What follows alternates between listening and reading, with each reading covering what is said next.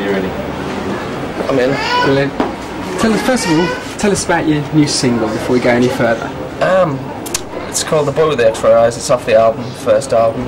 It's totally re-recorded. Re-recorded it in New York with Arthur Baker, and it sounds pretty different than the album version as well. I mean, it's like I was finding it a bit bizarre when there's too many singles released off an album. It's a bit boring. So I totally re-recorded it and funked it up a bit. There's a jungle version by Goldie as well. Yeah, I mean, he's from Wolverhampton and from the same place as I am, and I like some of the stuff he did, so I just sent him a single, and he was really into it, so he said he'd do a mix, and I got the tapes back, and I thought it was fantastic. It's a really good mix. Surprised to have your hands in cement so early on?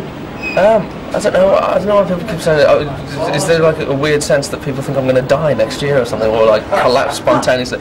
I suppose it's good to start early. It's a good thing to get an accolade when you're starting out. I think more people should, because it sort of gives you more incentive to carry on doing what you're doing. Yeah. Everyone's obviously wondering if you're ever going to be able to match the incredible way you arrived on the scene. Do you worry about that at all? Oh, definitely not, because I've got a lot of great ideas in my head, and there'll be a few more surprises coming out pretty soon.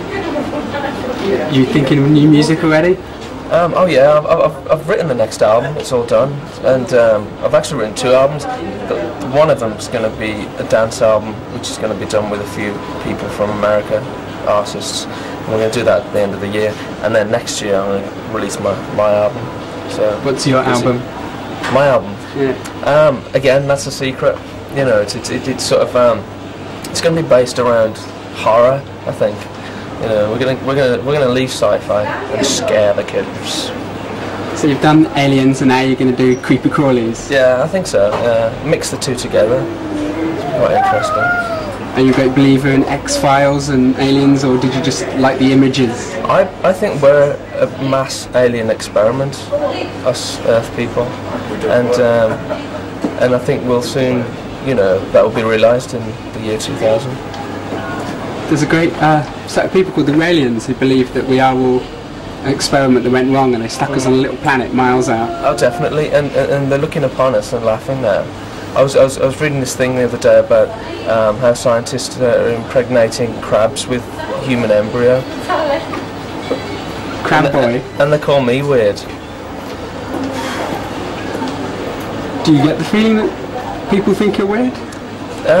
No, really. I think that's pretty normal, really. It's sort of, I don't know. I mean, I could be, I don't know, a road sweeper, really. Do you think pop stars should be more glamorous then? Do you think we went through too many unglamorous years of pop stars? Oh, definitely. I mean, the thing is, you wake up in the morning, put on a nice jacket, do your makeup, do your hair, and get out, and everybody can be a pop star. Can't they? Were you a pop star before you ever had a record then, do you reckon? I think I danced my way out the womb. Great, excellent.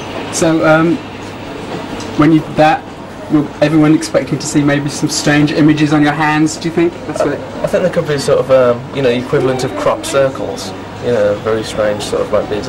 But my hands are very strange, as you can see. They're sort of like bendy, and I'm double jointed as well. So